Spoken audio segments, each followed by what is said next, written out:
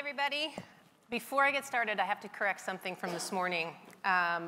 When John Solomon was up here and Steve Hantler mentioned that we had sent 82,000 letters to Speaker Ryan in boxes stacked to the ceiling, it was actually over 500,000 letters. So I told Steve that I would correct him during my panel and make sure that you all knew the right number, because it is a significant difference, and it looked significantly different in the pictures. So, well, thank you all for joining us. Thank you all for joining the panel. We're going to be talking about healthcare, healthcare for you today. I want to start with just a short video explaining what healthcare for you is, which is a policy framework that Job Creators Network Foundation and Physicians Reform developed a few years ago, and it was really our answer to Bernie Sanders' Medicare for All. So let's kick that off.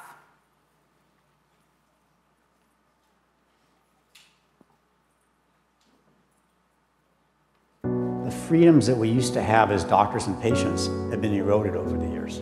We have a healthcare system that no longer works for the patient, but actually works for the outside players. The more people that get between the doctor and the patient, the less choice, the less control the doctor and the patient have over the care the doctor's going to give or the patient's going to receive. Obamacare has not lived up to any of the promises. Medicare for All is simply Obamacare on steroids. If Medicare for All should pass, I won't be able to get into my doctor on time, and I won't get the procedures I need. And to me, that's life and death. The healthcare system has really kind of forgotten about the American people. Everyone needs the ability to customize a plan for them. Healthcare for you. Healthcare for you. A healthcare plan for the people, by the people. Gaining tremendous momentum at the grassroots level. What we want to do is fix what's wrong with the current healthcare system and make it better for all Americans so that there's more choice, more competition, and it's more affordable.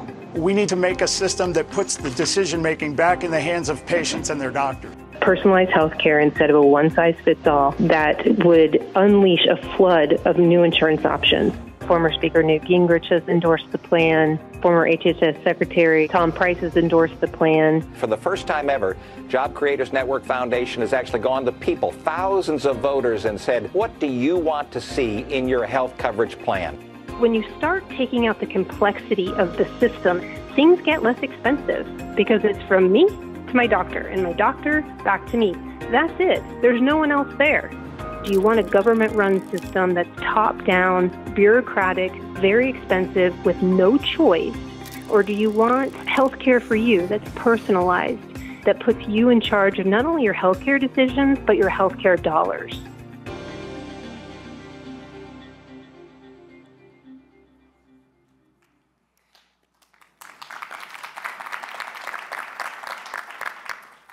I'm going to show you a quick headline from about 10 years ago. In the Wall Street Journal, it's titled, "States Look Beyond Washington on Health." It's highlighting the runaway healthcare costs that burden small business and ordinary Americans. That was 10 years ago, February of 2010. Obamacare passed the very next month.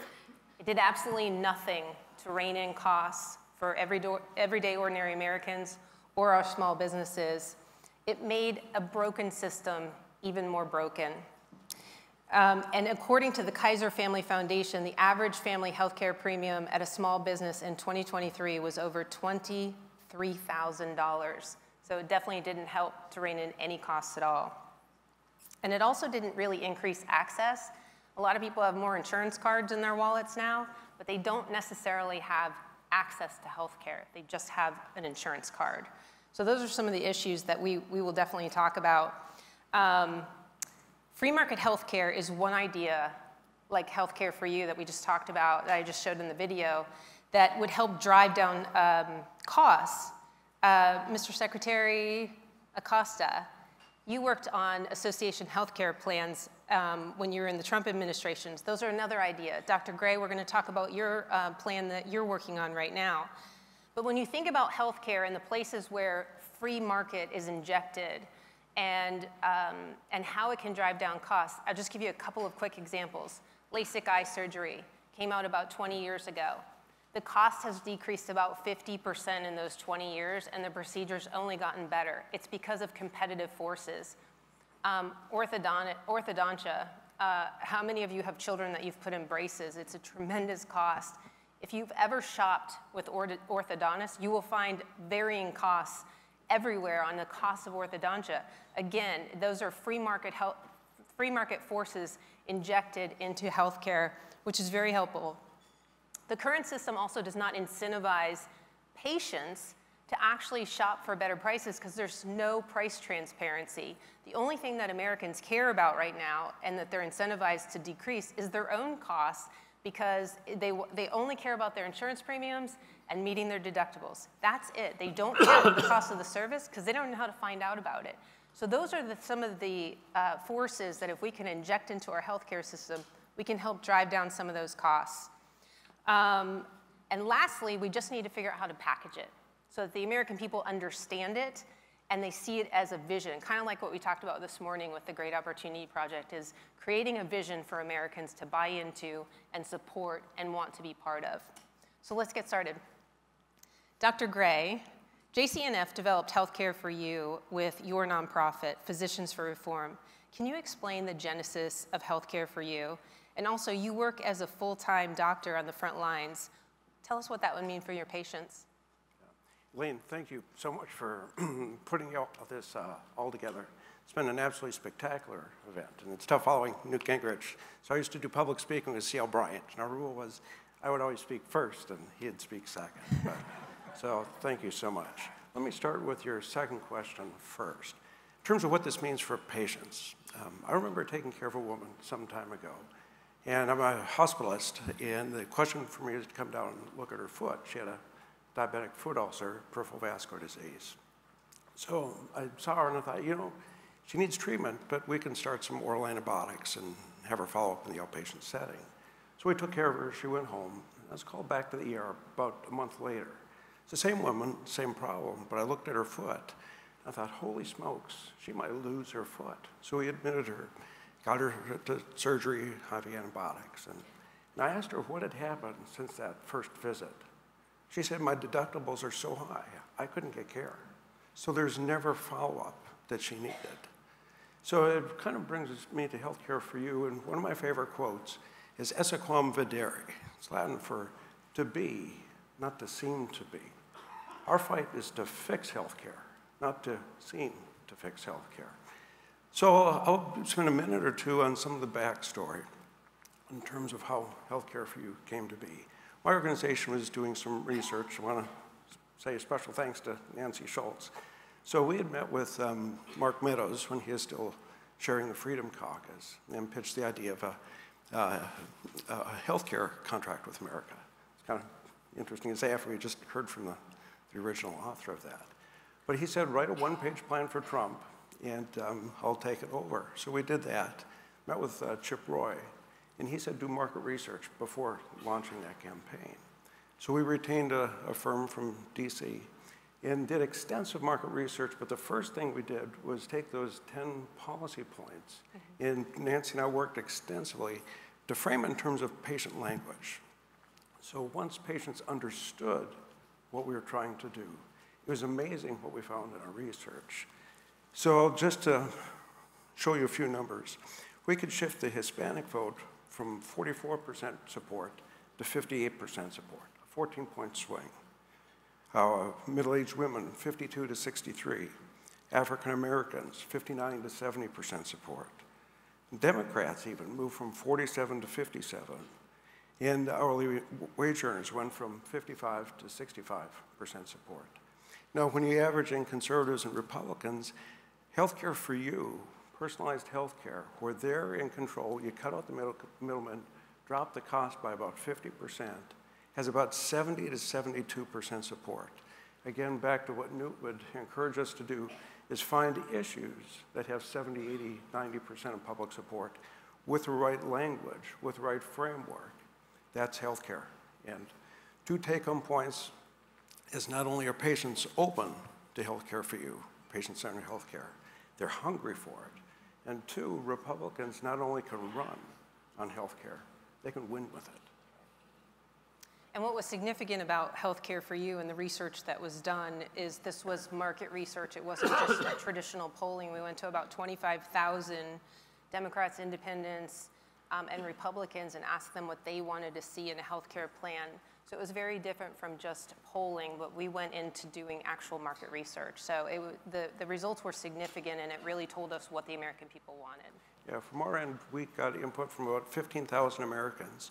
We then used a computerized modeling. We modeled all 213 million registered voters. We showed we can shift the centrist vote by 2 to 6% in virtually every congressional district in the country. Absolutely, absolutely. Secretary Price, you've been in this area for a long time in Congress, as Secretary for Health and Human Services as well. Why isn't the problem getting solved? What's the biggest barrier to market-based reforms along the lines of Healthcare for You? And how powerful is that healthcare lobbying machine?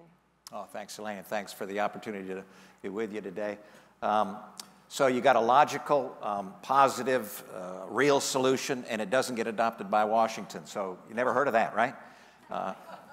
Truly challenging, but it's important to be able to try to address the issue of why it hasn't been adopted. And my sense is that we always talk about the healthcare system, and in fact, we don't have a healthcare system. We have healthcare systems. So we've got Medicare for seniors and Medicaid for folks at the lower end of the economic spectrum. We've got the ERISA plans, the self-insured plans, the employer plans, where most of us get our health coverage. You've got Obamacare, you've got the Veterans Administration, you've got TRICARE, you've got Indian Health Service, on and on and on. And all of these systems have their own rules and regulations and requirements of the folks trying to provide the care. And we wonder why it doesn't work, right? Because it's an absolute cluster.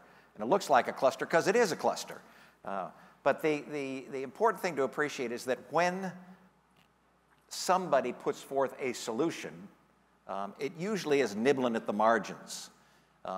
What this screams out for is fundamental reform, fundamental solutions like Healthcare for You. And when you nibble at the margins, what you do is tend to glom on. You add something onto this program or that program, or you add somebody that's covered, or you change the way that their coverage works.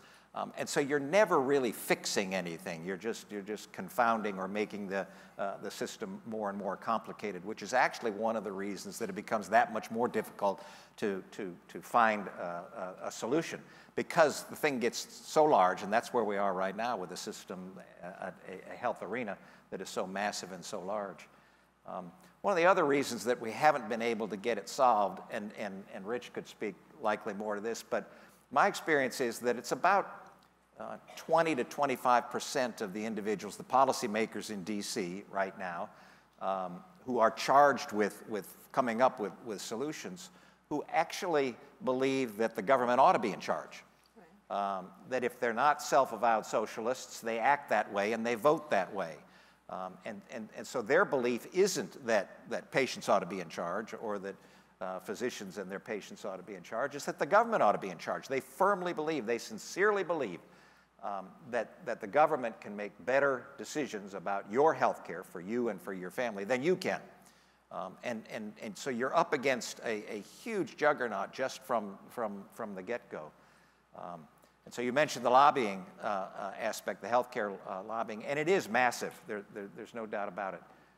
But it's not monolithic.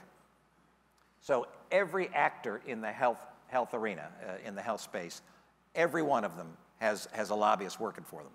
So whether it's the hospitals, or the insurers, or the docs, or the nurses, or the other providers, or pharmacy, or medical device companies, and that's not even including all of the patient advocacy groups. There's a patient advocacy group for every single disease known to man.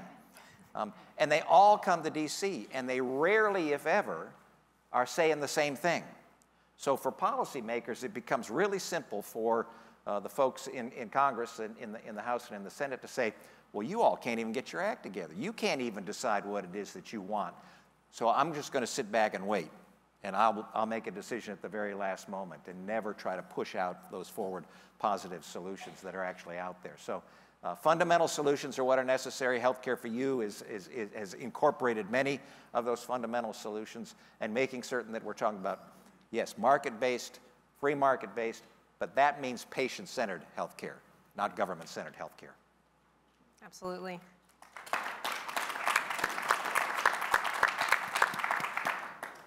Secretary Acosta, can you explain the steps that the Trump administration took to reform healthcare in a more personalized direction? You know, association healthcare plans, short-term plans, price transparency. We worked with you and your secretary on association healthcare plans. Our small business owners told us that that would have been a game changer for them as far as affordability and being able to offer healthcare to their employees. Talk a little bit about those. Thank you, Elaine. And first, let me say I worked very closely with JCN around the association healthcare plans, making it known to small businesses. And JCN was so helpful at the ground level in getting the word out, because we actually wrote a rule for association healthcare plans. The rule right away reduced the cost of healthcare for small businesses by about 30%. In the first 3 months, about 400,000 to 500,000 lives joined association healthcare plans. And it was going great until California and New York and Washington State brought a lawsuit. And the judge said, let's block this until it's litigated. And then the Biden administration came along and said, we don't want this, and withdrew the rule. So having given the conclusion, let me take a step back and explain what association healthcare plans are about. So when Obamacare was passed, large corporations came to Washington and they said, we can't afford this. This is far too expensive. And they brought their lobbyists and they said, we can't afford this. This is too expensive. And so Obamacare reinforced a pre-existing rule that said that there are really two markets for healthcare. Those companies that have more than 50 employees play by one set of rules, and the smaller companies that have less than 50 employees play by a different set of rules. And you would think that the set of rules for the large companies are more stringent, higher standards. No. The large companies have less standards and more flexibility because their lobbyists said we can't afford it. And it's the small businesses that have the more expensive, more stringent set of requirements, which in my opinion is backward, right? But as a result, you have the large group and the small group market, and the small group market where small businesses reside is about 30 to 40% more expensive. And so the idea of an association healthcare plan, and the reason this is a labor issue is because the Department of Labor regulates employer benefits, hence employer-provided healthcare, is the law around employer benefits says that, literally it says, an association of employers can act as an employer to provide benefits. And so we said, great, a Chamber of Commerce is an association of employers. The Association of Realtors is an association of employers. So let's let them act as the employer to provide benefits. So for example, the Las Vegas Chamber could say, we're going to provide healthcare benefits for all our members' employees. The employers will pay a fee to the chamber per employee, and the chamber can then go out and provide, kind of like the federal government. If you join the federal government, you have a choice of 15, 20 different healthcare plans. Well, the chamber could then say, here are 15 different healthcare plans. You choose. You choose what's right for your family, different pricings, different co-pays, and start to create a market. But at the same time, because they're now representing hundreds of small businesses, they can create scale, they can negotiate against the insurance company, and most importantly, because if you have 100 businesses times 50, you now have 5,000 members, you can enter the large group market and get all the benefits and flexibility of that large group market. And actually, the Las Vegas Chamber was one of the chambers of commerce that picked it up right away. We were talking to some of the Florida chambers of commerce for doing this. And for the chambers of commerce, this was a game changer because they were bringing actual benefits to their members, and at the same time, they were saving their members a lot of money. 30% less, to use the Las Vegas example, with thousands and thousands of lives covered. You know, there's a second part of this that I thought was a game changer. There's so many individuals out there that are afraid to change jobs because what's going to happen to my healthcare? Will I lose my healthcare? But the beauty of association healthcare plans is if you go from employer 1 to employer 2, and they're both part of the chamber, or from realtor 1 to realtor 2, and they're both part of the association of realtors, you can carry your healthcare with you. And so it brings portability, and it creates a real market. It empowers workers to say to their employer, you need to pay me more or I'm going to walk, right? Because if we believe in the free market, we also need to believe in employees having the ability to negotiate their wage without the barrier of losing their health care. So we wrote the rule. It was passed. And then there was immediate pushback. This is a bad idea. And so the Washington Post came and said it's a bad idea. And you know, this was my response to them. You know, all we're saying is that the Association of Independent Journalists can play by the same rules as the Washington Post. So are you really saying that the Washington Post provided health care and the rules the Washington Post follows are bad? And they're like, yes, but that shouldn't apply to small group market. And my question is why, right? And then behind the scenes, what everyone would say is the problem with association healthcare plans is that they're so much less expensive. You're providing the same coverage, but for so much less because you can negotiate against the insurers because of the scale, that you're taking people away from the Obama exchanges. And so what's really going on here is liberals do not want a solution because they want to drive people into the exchanges and make Obamacare the healthcare solution for everyone. And so there are solutions. Prices can be dropped. Association health plans are one of them. But the liberals are trying to block them in every possible way because solutions means that we're not going to have socialized medicine. And that's what they want. Price transparency, the same point. You can't have a market if you don't have prices, right? No one's going to go and buy clothes or groceries if you don't see a price and actually price compare. Yet in healthcare, we don't have prices. And honestly, a lot of us don't care because we're not paying for it, right? And so at least directly, the third-party payer system undermines the free market, short-term limited duration, another game-changing rule that we put into place. All of this has been undone now by the Biden administration. Yes, and that whole price transparency, like I was saying, nobody's incentivized to actually look for better costs in terms of the services that they're getting patients because we only care about those two things, our premium costs and our deductibles. And like I said, nobody can find the price of anything anyway. Yeah. There's nowhere to find it, so. Congressman McCormick, you joined our new podcast just a few weeks ago, Main Street Matters, and we had a great conversation on healthcare. Can you tell us what's happening on Capitol Hill to fix our broken healthcare system? I know House Republicans have coalesced behind a healthcare bill, reform bill called Lower Costs, More Transparency Act. Can you explain how that bill would help reduce the outrageous costs facing small businesses and ordinary Americans? Well, before we describe what we're doing to solve, let me tell you all the things that are getting in the way of that.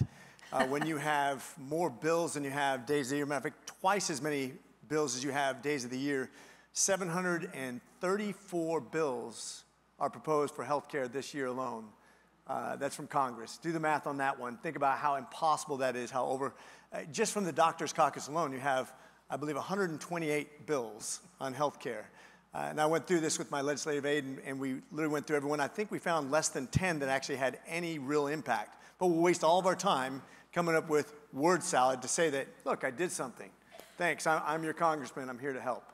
And this is the problem with Congress. We have a Secretary of Health and Human Services, I'll name him, Becerris, who's a lawyer, not a very good one because he's lost his first 4 lawsuits, where he's been sued for going against the very spirit of a bipartisan law on solving a real problem in America where you get surprise billing.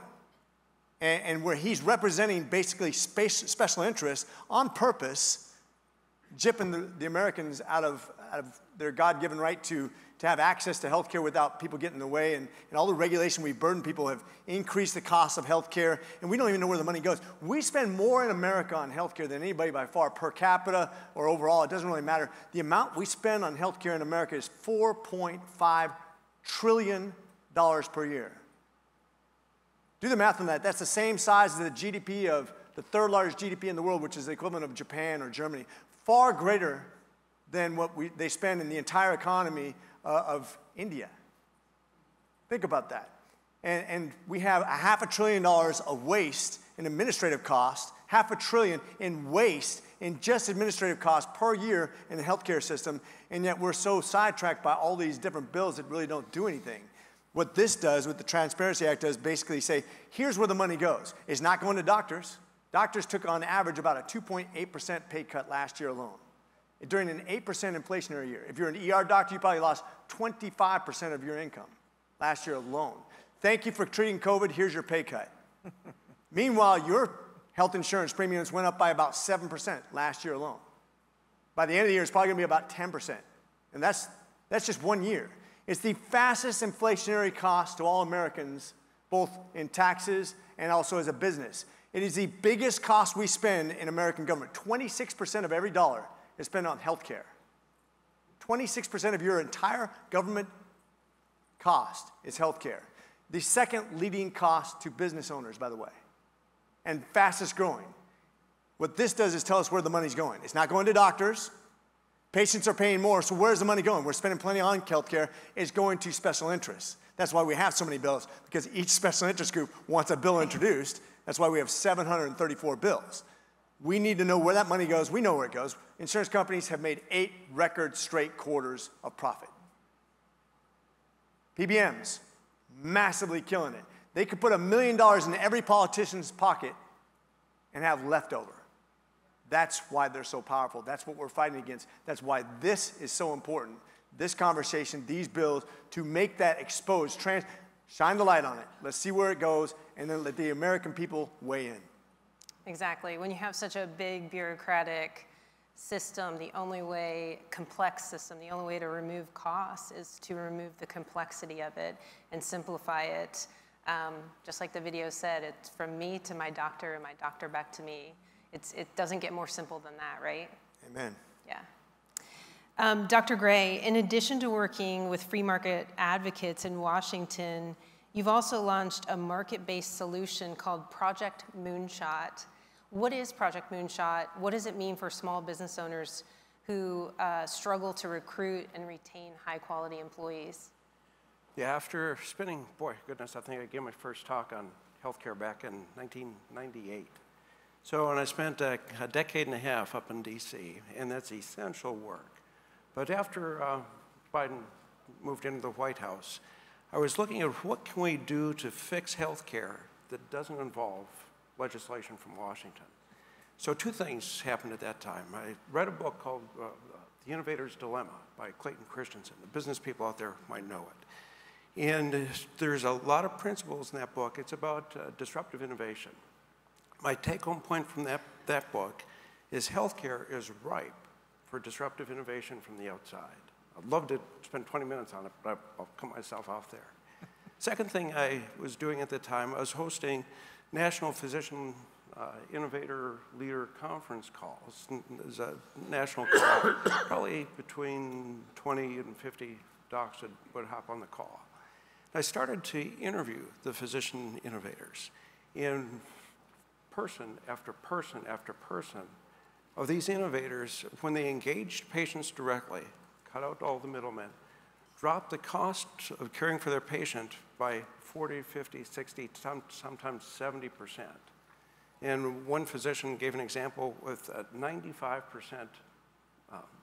cut in cost to care for their patient. So I've got to know these physicians pretty well. We brought Nancy Schultz and myself, along with John Fleming, previous deputy chief of staff, who's also a physician, brought them to DC. And there we met for a day and a half, launched what I had called Project Moonshot. I don't know if we have that graphic, but essentially what I had done was took healthcare, and you can see the patient on the right surrounded by 6 what I call silos: primary care, specialty care, labs and imaging, surgeries, hospital care. And I identified thought leaders in each of those silos. And what was unique about each of them is they engaged the patient directly with a cash-based system. And then the bottom left, those 2 circles, but you also have to cover large medical expenses. That can be done through a captive model. It can be done through medical cost sharing. And what was missing was the interconnectivity, the communications hub, because each of these practices, even though there are thousands of physicians doing this, they couldn't share patients. They couldn't act as an actual system. So then I spent another 1.5 years and identified a group that was building this communications hub. So we're actually, instead of trying to fix healthcare through Washington, we're actually building and outcompeting an alternative free market, fully transparent, cash-based system that can care for patients. And what it means for small business owners is if we can cut their second largest line item by on the order of 50%, that gives small, medium businessmen and individuals cash to either increase wages, because salary increases have been essentially flat for a decade. All those what should have been wage increases have gone to health benefits. So it'll let them innovate and compete on the international market. So, and we're launching a pilot project with Job Creators Network here in Florida, and that should start in January. So any businessmen out there that'd like to be part of this, I'd love to talk to you. Well, that's a great place to start, is with the small business owners. There's 30 million small business owners out there, and if we can build momentum on these free market alternatives like what Dr. Gray is doing, and we start moving small business owners and their employees into a more free market-based system, we grow that system, and we move away from this drift towards a socialistic healthcare system. So that's the point of all of this. So yes, small business owners, we would love to talk to you more about your healthcare options. Congressman McCormick, you are also a practicing doctor. Interesting, we have three healthcare doctors on the panel and 1 lawyer.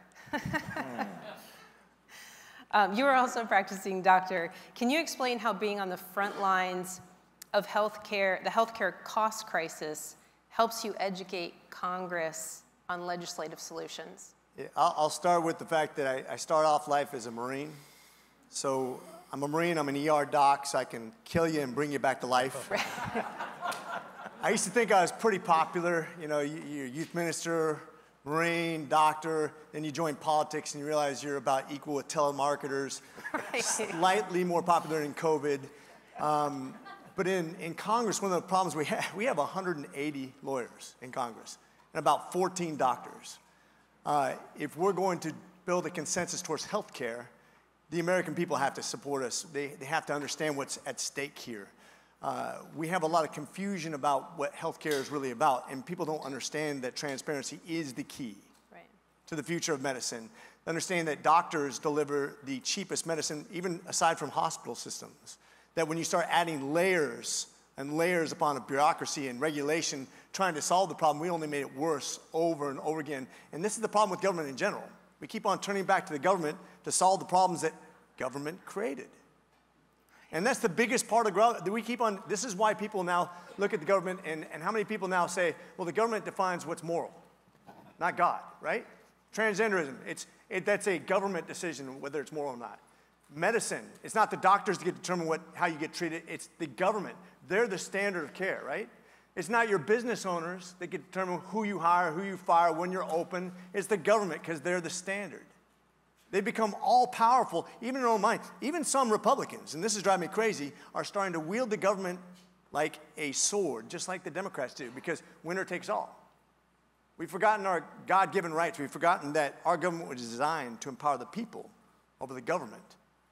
And this is what we're missing when we talk about designing healthcare into the future. Giving us the power to decide gives us the cheapest model of medicine there is. And getting the government out of the way gets rid of that $500 billion of waste right off the bat. and allows us access to doctors who care the most about patients of anybody involved in this equation, and gets it from in between that scenario that disrupts good health care. And I think that's the conversation we should be having. Absolutely. And so many doctors now are not in private practice anymore. They actually work for big hospital systems. And so they end up actually just having to be more beholden to the hospitals and the insurance companies than to the patients. And so if we can get that bureaucracy, I say in literal sense, get the bureaucrats out of the exam room and bring that decision back to the doctor and the patient. Again, that removing the complexity is removing costs and putting patients and doctors back in charge of healthcare. And I'd be remiss not to mention my wife's an oncologist, and this whole idea that the pre-approval process is going to be run by administrators and tell doctors what's right for your patient drives her crazy. It gives worse patient outcomes, more expensive healthcare ultimately, delayed healthcare, frustrates patients, both insured and also government insured. It's the worst possible situation there is. Let doctors do their job. I want to define one thing for you. You said that Congress is always working to fix the problems in healthcare that they have caused. At JCN, we call that arsonist firemen. We come in contact with that term a lot. All the time. Dr. Price, doctors are also major victims of the current system. How would a more personalized healthcare system that removes politicians and bureaucrats from the system help, from the exam room, help them? Yeah, this is really important because the folks that are providing your care, the guy or the gal that's seeing you, you never know what their mindset is at this point because you never know what kind of incentives they're being confronted with. You don't know, you mentioned that so many docs are now employed. I'm a dinosaur and I know that, but a generation or generation and a half ago, there's a survey that's done of graduating medical students every year, and it's been done for 50 or 60 years. And 30, 40 years ago, they ask a question, what is, to the medical students, graduating medical students, what's your ideal employment situation? What's your ideal working situation in your life that you would see? And it was about 70 or 80% who said they wanted to run their own business. Basically, they wanted to run their own office. They wanted to take care of patients in their own office. And now that's completely flipped. So it's about 75 or 80% of graduating medical students whose self-described ideal situation is to be an employed doctor, is to work for somebody else. And so we ought not scratch our head and wonder why we've gotten to the situation where we are right now. The sad part of that is that you're just not certain who your doctor is working for. And so when your doctor, he or she, tells you that they think that you ought to have X test or this procedure or that procedure or this medication or that medication, you're not sure whether they're looking out for your best interests or whether they're looking out for the best interests of the individual that's signing their paycheck. And you think about that as a patient, and that ought to be terribly frightening. But think about that as a doc, that you trained for years and years to take care of patients, and now you know, you may not admit it to your patients, but now you know in the back of your mind that somebody's telling you what to do. I try to talk to medical students and residents all the time about the systems that we have and why it's incredibly important that patients and families and doctors are making medical decisions and nobody else. And even with folks at the University of Colorado Medical School, I know there's some folks from Colorado here, who aren't necessarily the most conservative kids on the face of the earth, but when I would talk to them about all the work that they had done, the undergraduate work that they had done, the medical school work, as they're looking toward to their residency, do you want to do all this work and then have somebody tell you what to do? Right. And you don't get any medical student to agree with that somebody else ought to be telling them what to do. And that's incredibly important because the fundamental principle of what healthcare for you is all about and what we all ought to be echoing out there is that from healthcare decision standpoint, patients and families and doctors ought to be making those medical decisions and nobody else. It ought not be insurance companies, it ought not be hospitals or health systems or, heaven forbid, the government. So there's a fundamental principle that we can articulate and ought to be articulating, and I think it can carry the day. Well, physicians who are self-employed and have their own practices have an interesting point of view, and this is why I've enjoyed working with our physicians in our healthcare reform work. is because they're not just physicians on the front line trying to treat patients and fighting this bureaucratic pre-approval process and everything with the insurance companies. They're also small business owners. So guess what they're dealing with, people? Regulations, high taxes, employment problems, high healthcare costs. They've got sort of a double whammy hitting them. And so they've been so interesting to work with because when I talk to them about any issue, they can talk on both sides of it. And they've just been such great spokespeople to talk about many of these issues. So it's been great. Secretary Acosta, you are well positioned to explain the consequences of the current system on business and employees. Can you describe the consequences to paychecks and businesses of today's high-price system, and explain how association health plans, which you helped expand and we talked about earlier during your tenure, can help reduce those costs? So certainly, and we've already heard about the issues with the healthcare system and possible fixes, but I want to put this in a larger context, and I want to tie it to the economy. In 2000, about 70% of working-age Americans wanted to work. They were either working or looking for a job, right? And we don't talk, it's called the labor force participation rate, and we don't talk about that enough. We focus on the unemployment rate, but that ignores all those Americans that are no longer looking for a job and no longer want to work. So about 70% of adult-aged Americans were working. By 2016, that figure had fallen to 62%, an 8 percentage point decline. That is like an 8 percentage point decrease in our gross domestic product. That's like an 8 percentage point recession that we had. Now, in part, it's because Congress was enacting more benefits, and the benefit cliffs meant that folks looked and said, we're getting this money from the government, why should we work? But in part, it's because of wages. Because folks want to keep up with inflation. Inflation's getting higher and higher, and they want businesses to pay more. But businesses are saying, we can't pay more, we can't afford it, and here's why. So I looked up the data just this morning. The last figures from September, the average individual made $43 per hour. Now, of that $43 per hour, 15 were benefits that individual never saw in their paycheck.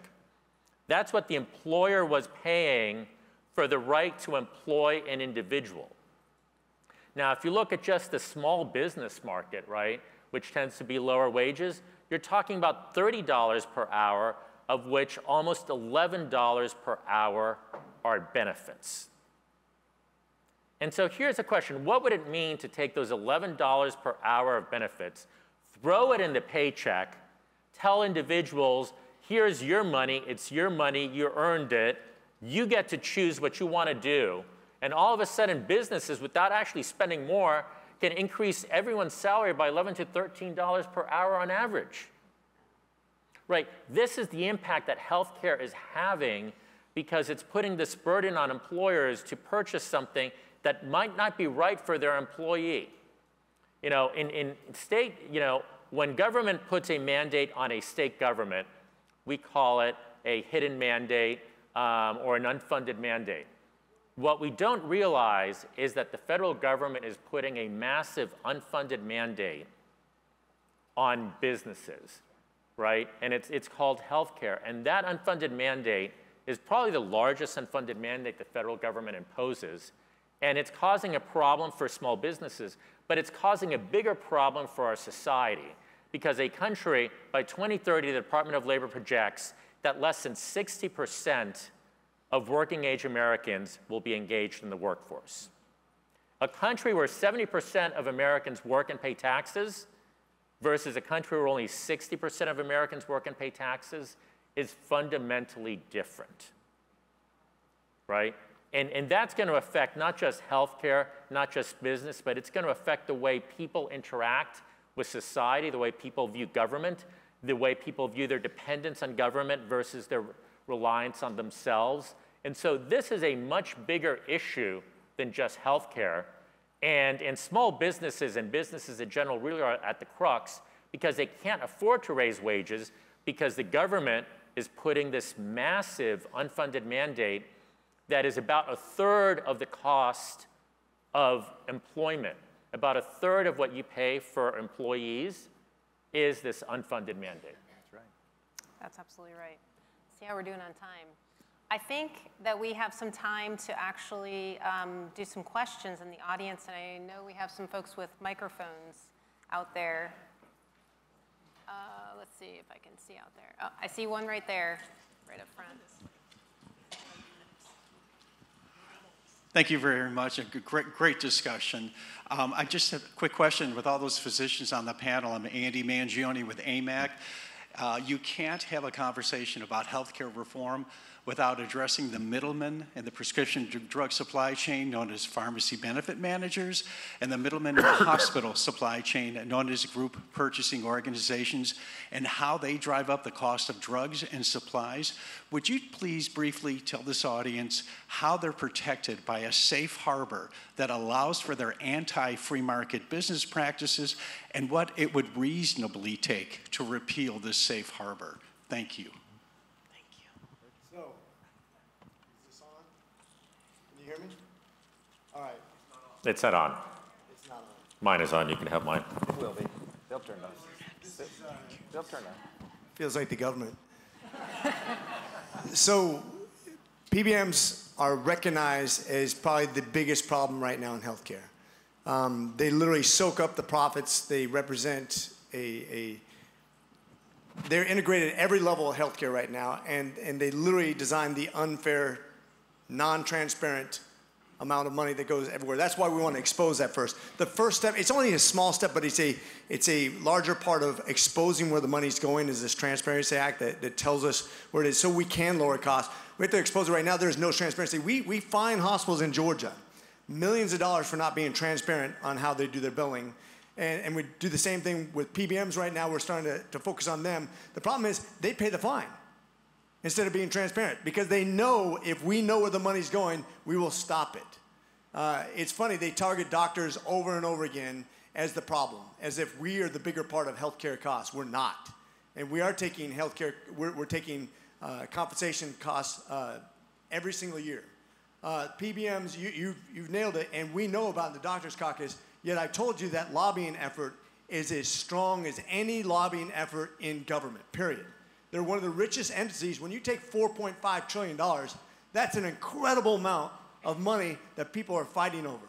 So you have some of the most powerful lobbyist groups in the world, not just the United States, in the world, fighting for a piece of that money. And it's not just PBMs, by the way. But we see the pharmaceutical companies, the insurance companies. You look at how complex medicine is, and this is why most people in Congress will never understand it. You do have 14 doctors, but think about how much it takes for a doctor to even understand PBMs, GPOs, pharmaceuticals, insurance companies, hospital systems, intermediaries, and all the different specialties, plus all the patient advocacy groups. That's what makes up all the people that come to talk to you about healthcare. And then you're supposed to make a comprehensive decision on reform for healthcare in general. That's the problem right now, is most people don't even know how to work their phones very well in Congress because they're too old and they don't understand. Just being honest. I'm sorry, I insulted some people in here in this room. But they don't literally think about the people in the Senate and think about the average age and how they don't understand how the complexities of Bitcoin, let alone healthcare.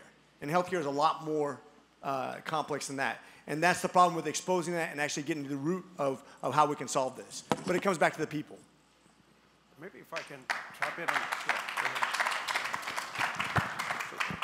Is this on? Okay.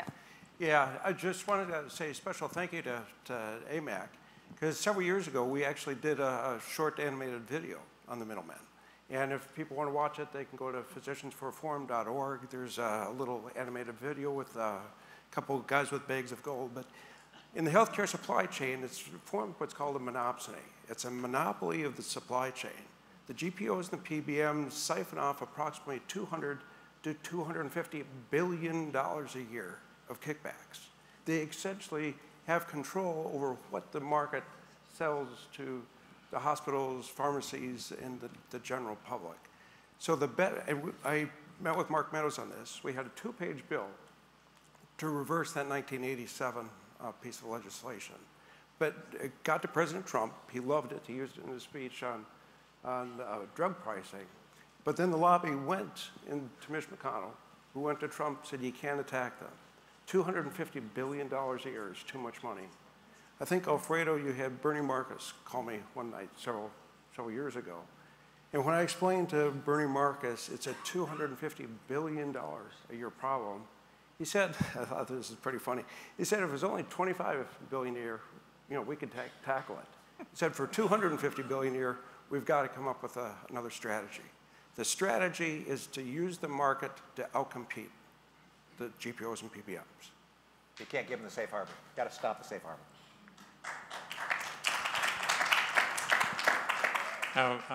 Firuz Danishkari from Ohio.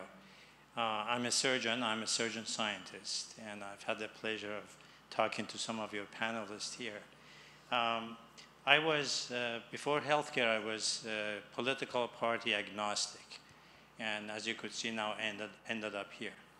And the reason for this is, I think this is an absolutely a Republican issue, and if we cannot simplify our message to the American people, we are going to lose this opportunity. So with all due respect, if you survey people out of this audience, after they're walking out of this session, what is the solution for healthcare we are going to have, you're going to get about 125 answers. And I think we have to focus on these simplifications because everything you all said, from Congressman McCormick to Secretaries Costa, Price, and my friend CL, Dr. Gray, and yourself as the arsenic fireman, it is very true. But we need to bring the common threads together. And these are, let me start with data. I'm a scientist. We are spending twice as much as our European and Japanese counterparts. We are spending $13,500 per capita versus $4,000 to $6,000 for them. We are generating $4.5 trillion in healthcare.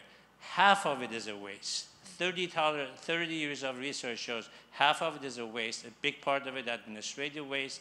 A bigger part of it is basically services, surgeries, procedures that are done that do not deliver any health outcomes for people.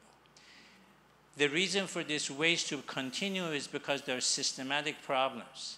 Number one, 75 to 80% of the doctors have become employed of the systems, and their job has turned from being caregivers to generators and protectors of revenues for the hospitals.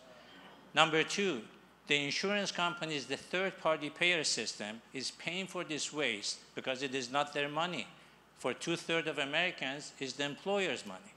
They're just increasing your premiums year after year.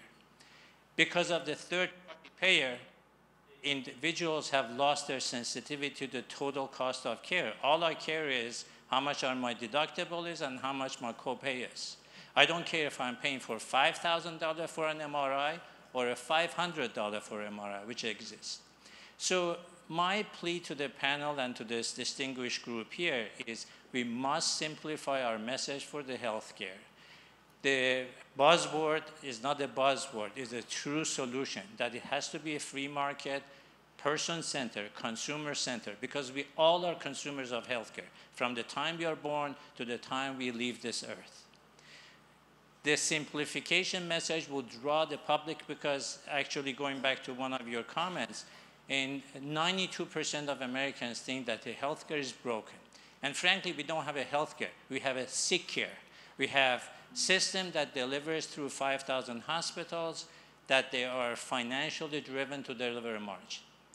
My plea to the group, the distinguished group, is we need to simplify the message because the common thread that you all mentioned is there. Nevertheless, the complexity will frighten the voters and they will go away. And we have a winning topic in our hands to make a winning in 2024. Let me take a swing at this, if I may. Couldn't agree more. At everybody's spot is a page on Healthcare for You. And if you can't find it, then the QR code takes you to the website, and you can look at Healthcare for You. The reason that I mention that is because that was tested for the American people. More surveyed individuals on the issue of healthcare than any other time in the history of the country that we're aware of. And the solution that's simple actually gets folks all across the political spectrum, and it actually saves money at the end of the day. The tagline in one sentence is that patients and families and doctors ought to be making medical decisions and nobody else. And if you all adopt that and you keep sharing that back home, then we have a chance to be able to win this. And as far as a simplified message for the American people to understand, so you don't walk out of here with several hundred different messages on what they think healthcare is, I'll take you all back to 8 o'clock this morning with the Great Opportunity Party panel where Alfredo talked about the front of the Diet Coke can and selling a vision versus selling the back of the can and selling that ingredient statement. You're absolutely right on the message. We have to get better at messaging a vision for the American people to get behind. So I'll leave you all with that. Thank you so much for joining us for the Healthcare for You panel, and I hope you enjoy the rest of the day.